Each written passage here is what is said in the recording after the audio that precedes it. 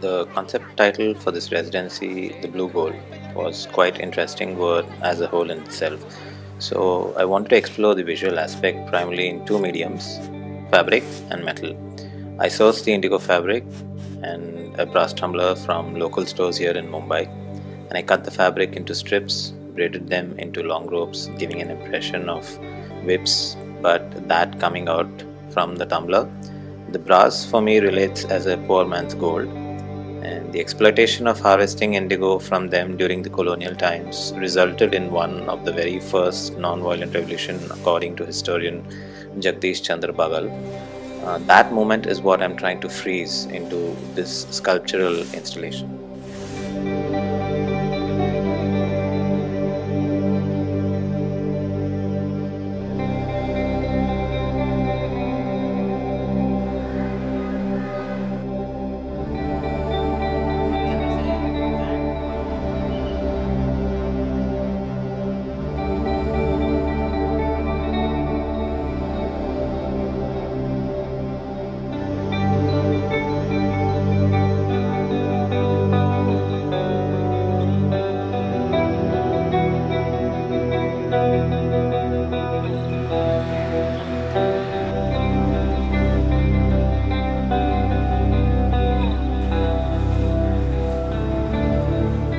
I love working with the pigments and the natural material over buying ready-made tubes in the market.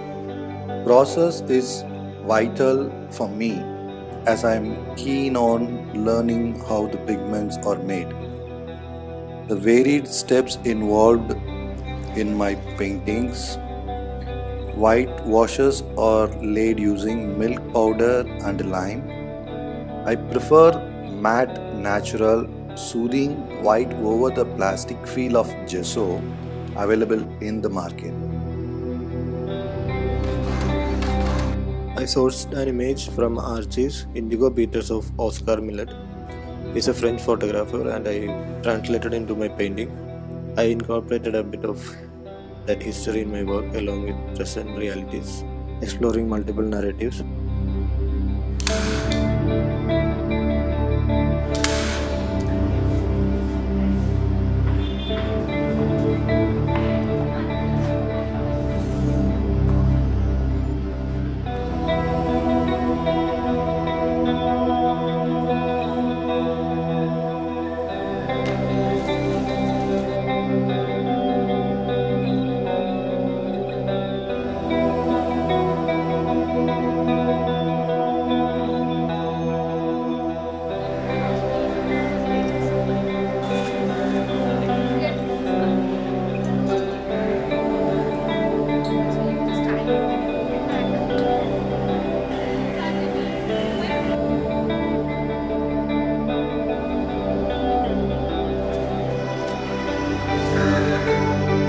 I also explored indigo using the process of batik, taking image from my earlier works.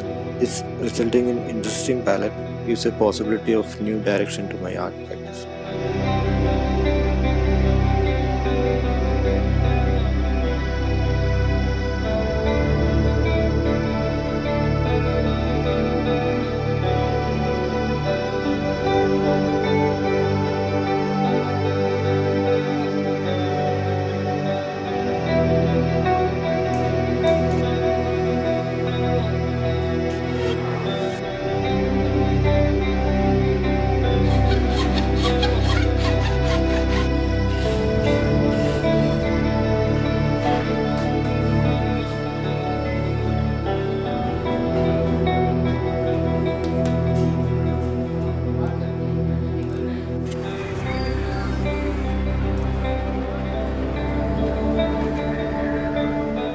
You can watch all the videos on YouTube, Google, but I find the best way of discovering is working with the materials yourself.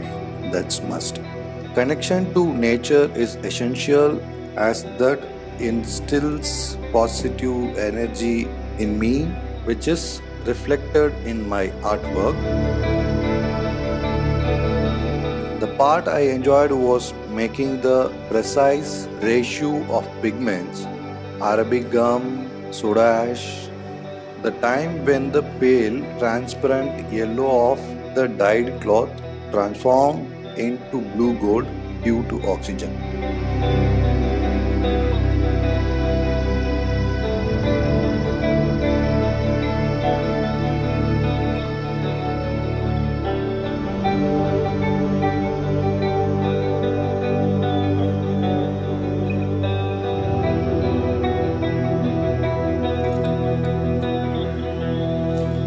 In this residency, I focused on the natural dyeing techniques, stitch work, cloth pasting, and painting on the final layer. The base is a shawl from the luxury brand, on which I worked with a particular style of stitch, reminiscent of my grandmother's stitch work. I referred to socio-political scenario related to indigo using biological forms of cells in the intricate stitches.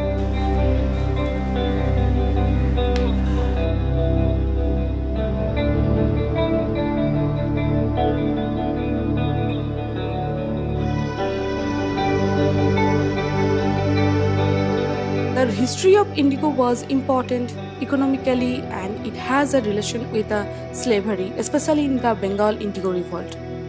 So I took the indigo color as my subject, which is associated with slavery and subsequently luxury.